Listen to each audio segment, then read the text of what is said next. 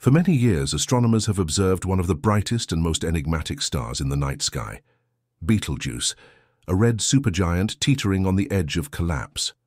Scientists have long predicted its explosive end, but the exact timing remained a mystery until now. The James Webb Space Telescope, JWST, has captured what few dared to hope for, the precise moment Betelgeuse began its explosive transformation. This isn't merely another deep space discovery. It marks a once-in-a-lifetime cosmic event, the closest supernova humanity has ever recorded. What the Webb telescope observed has fundamentally altered our understanding of stellar death. Situated in the shoulder of the Orion constellation, Betelgeuse is no ordinary star. It's a red supergiant over 700 times the size of our Sun and approximately 20 times more massive. Scientists have known for decades that the star was unstable, showing signs through cycles of brightening and dimming. In 2019, its sudden and significant dimming sparked global speculation. Was this the beginning of the end? Was Betelgeuse about to go supernova? Now, with the unparalleled sensitivity of the James Webb telescope, that question has taken on new complexity. For the first time in history, we are witnessing in real time the unmistakable indicators of a star in the throes of collapse, massive energy emissions, shifting convection on its surface, and magnetic fields unraveling into chaos. Betelgeuse isn't merely dying, it's evolving into something new before our very eyes.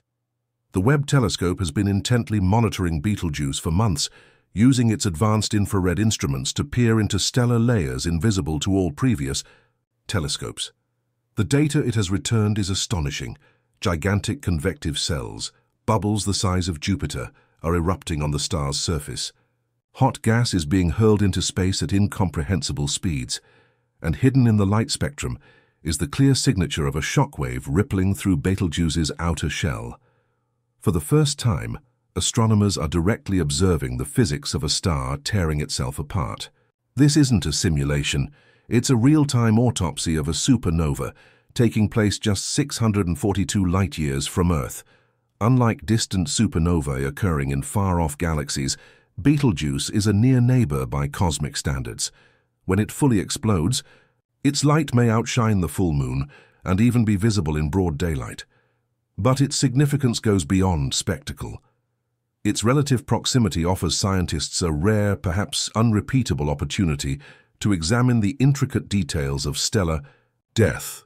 They can now analyze how a star's core collapses, how elements like carbon and oxygen are created in the crucible of a dying star, and how shockwaves sculpt the surrounding cosmic environment. What Webb has captured isn't just the end of a star's life. It's the very process that produces the elements essential for planets, ecosystems, and life itself. We are watching the raw mechanics of our cosmic origins unfold in reverse. Betelgeuse's explosion is more than a dramatic celestial event. It's a key that unlocks the inner workings of galaxy formation, planetary development, and the universal cycle of life and death. With Webb's cutting-edge tools, scientists can now construct unprecedented models of a star's final evolutionary stages. These observations may even allow us to identify early warning signs of future supernovae in other stars, possibly decades or centuries before they erupt. This moment isn't just about astronomy, it's a revelation. A rare moment in which humanity peered into the abyss of deep time and saw a flash of truth explode back at us. The collapse of Betelgeuse doesn't end with its visible explosion. Shockwaves from the event are spreading across light years, disturbing the interstellar medium surrounding the star. Webb has already detected high-energy particles racing outward, heating gas clouds, and reshaping the star's dusty outer halo. But there's more, a detectable gravitational shift. Even from 642 light-years away, the implosion of Betelgeuse's core may have generated gravitational waves, subtle ripples in space-time that scientists have only recently begun to observe.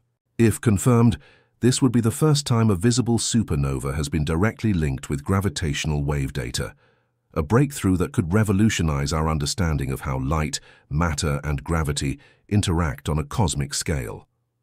As Betelgeuse collapses, One of astronomy's great mysteries returns. What remains after such an explosion? A neutron star? A black hole? Or could it be something stranger? Webb's data indicates the collapse may be uneven. Magnetic field disturbances, voids in plasma, and a possible fallback scenario, where stellar material initially flung outward, fears pulled back into the core, suggest a complex chaotic end. Some astrophysicists are even speculating about the emergence of a transitional object, something that lies between a neutron star and a black hole. Such an entity has been theorized but never observed. If Webb has caught this phenomenon in progress, it may represent the first confirmed evidence of a new class of stellar remnants. Given Betelgeuse's proximity, many wonder, are we in danger? The short answer is no. Earth is too far to be affected directly by the explosion. However, the broader implications are more nuanced. The blast will unleash intense radiation, gamma rays, and expanding waves of electromagnetic energy.